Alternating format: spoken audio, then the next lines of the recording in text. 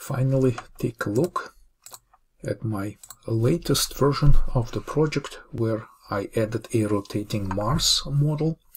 You can download it right here. So this is the latest version. And let me open the project. In the main file,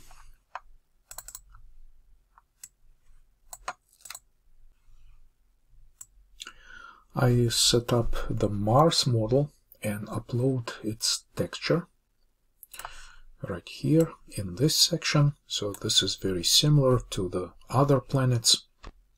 And in the model utilities file, model utilities.cpp, I added everything related to Mars rotations and its orbit position.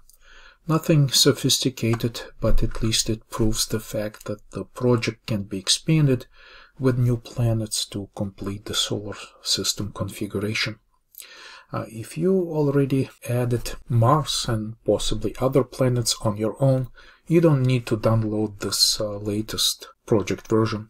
Otherwise, it will give you another planet already in the system. Let's take a quick look at how it works.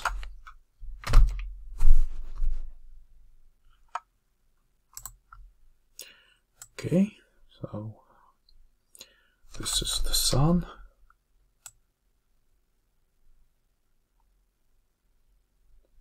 And this is these are the planets, and you can see that the Mars in my version here is not too far away from the Earth.